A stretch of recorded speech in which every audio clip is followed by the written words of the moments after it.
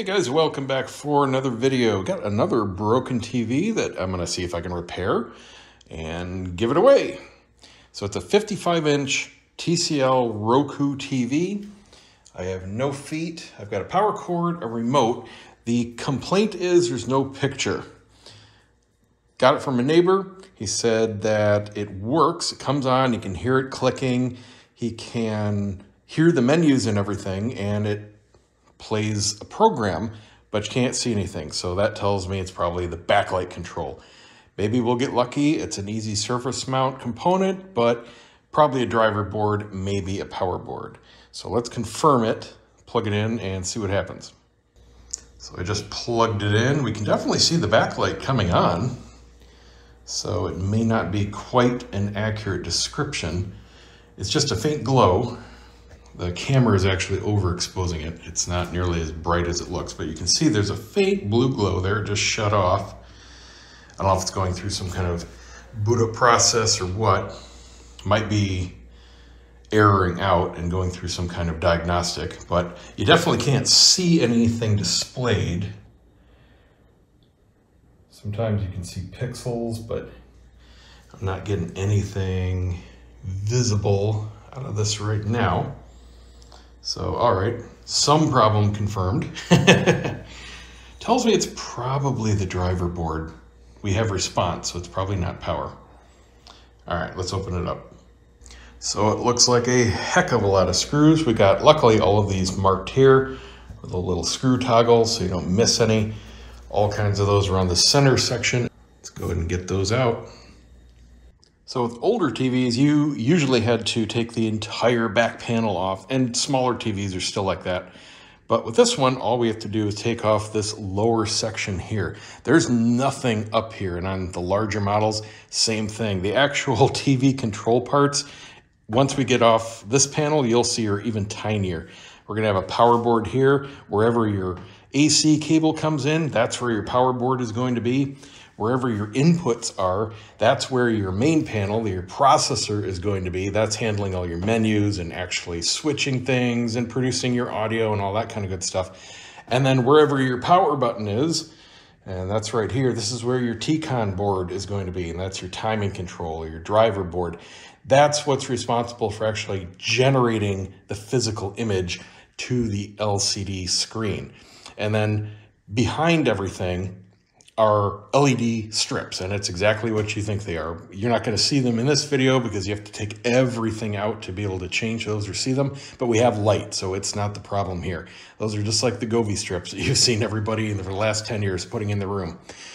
The power supply board does exactly what you think. It's supplying voltage to the TCON board, to the LED strip lights, and over to the main board. Now we have power. That's probably not anything to do with the issue. We have a backlight glow, and that means that the strip lights are getting power, and the strip lights are good. And that's a good thing, because even though they are cheap, they're a pain in the butt to reinstall because it's a lot of disassembly and a full reassembly. It's only about a $30 repair, but takes way longer than anything else. The main board is probably not the issue here because we have sound. It's responding. The menus are coming up. You just can't see them. So that's likely no big deal either.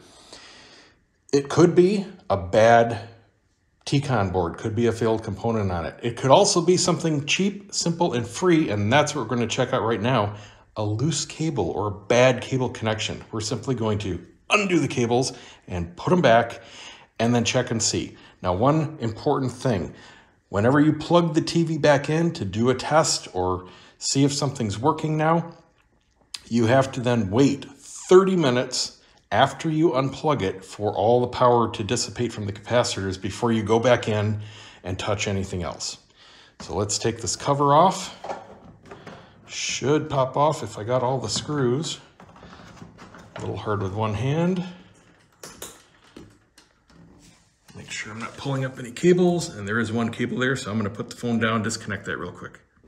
And here's the cable connecting the switches to the main power, or not the main power board, the main control board.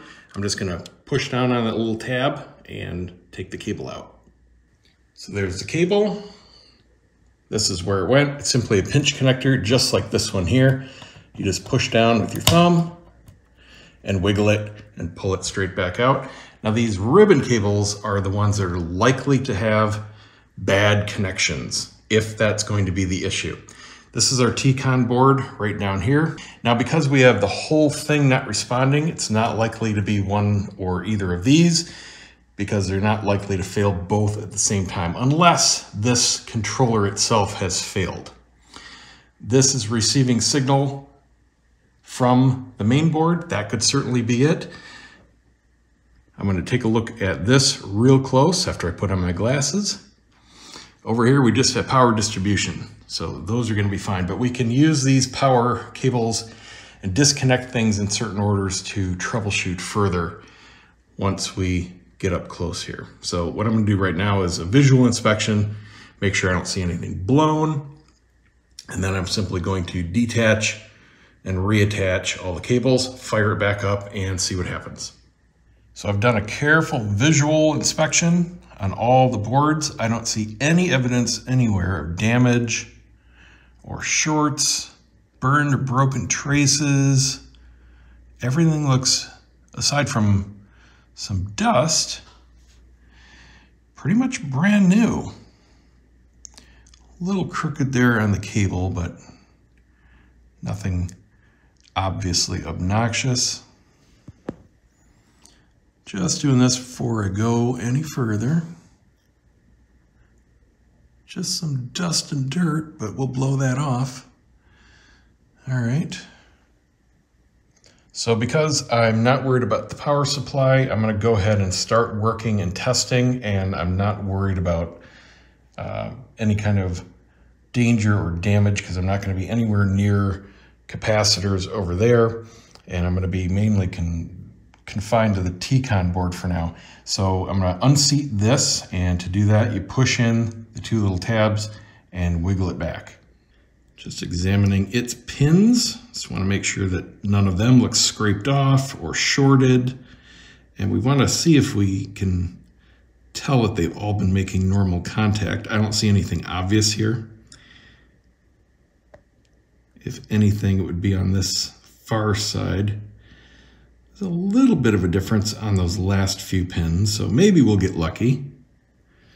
Can't really see anything on the socket side. Should be normal looking presses, and we'll do the same on this side here. Now on this, you just take this little flipper-do, and the whole thing should easily slide out.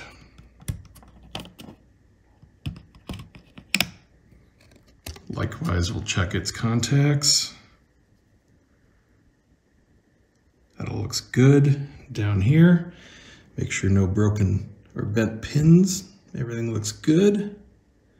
So we'll just try reseating that and power it on. I don't think I'll need that other panel attached because I think that's just controlling the physical switches. With the power cord in, we do have backlight, so it's booting up. I won't hear anything because the speakers are in that other panel, but I'll give it a minute here to boot. You can see the backlight through the screw hole there, and see if we get a picture after I tip it up. So still no picture, just a faint glow from the backlight. So the next step is to disconnect one of these ribbon cables coming from the controller board. That's going to free up half of its resources just to see if we have any change. If we disconnect one of these and we get half of a picture, then we know that we have T-Con damage on one of its controllers. If we have no change, then it's probably completely shot. Either way, we're probably going to be just replacing this T-Con board, but I want to troubleshoot it to see. And just like the ribbon connector on the main board, we just take our fingernail or a spudger, flip this little guy up, and slide the cable out. All right, now let's plug it back in and see if there's any difference. And look at that, we now have half of our screen responding. So the easiest, cheapest fix is going to be simply get a new T-Con board because they're only like 25, 30 bucks. And then we'll just plop it back in. All right, got the old board out. It's just 2 screws.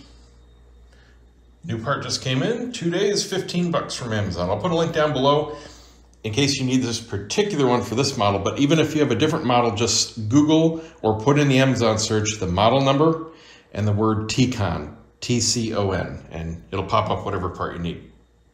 New one's screwed down. Now to put these back in, just make sure these little tabs are flipped in the up position. You just align the cable in there and flip it down. There we go, 15 bucks. I'll clean it up, get all the dust out, screw that back panel back on, and I'll have a like new TV. That's all it takes. Super easy. It really doesn't matter which part of TV needs. It's cheap. Power boards are usually the most expensive, sometimes the main board, but either way you're talking $30-ish, and the T-Con obviously cheaper. There's just not that much to them. Even the light strips, if you need all new LED strips, about 30 bucks. It's all labor, you know, and it's not hard. You can YouTube and Google for pretty much any common TV out there. These kinds of issues are very common for any TV out there. So there you go. Hope it helps. See you next time.